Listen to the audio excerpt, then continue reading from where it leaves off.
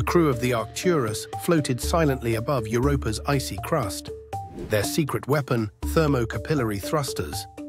Instead of roaring engines and burning fuel, these marvels harnessed the Marangoni effect, where differences in temperature along a liquid surface cause variations in surface tension.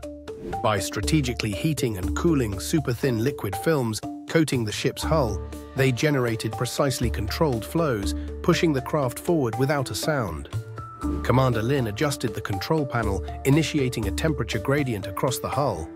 Instantly, invisible streams of liquid raced from warm to cold, each micromotion propelling the ship through the void.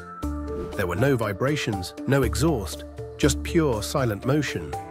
The laws of physics acted as their ally. Surface tension, defined by G equal FL, became their propulsion force. Sensors on rival ships detected nothing. The Arcturus slipped past, unseen and unheard. In the vast stillness of space, surface tension had become the universe's most secret superpower, turning simple physics into a stealthy weapon of cosmic travel.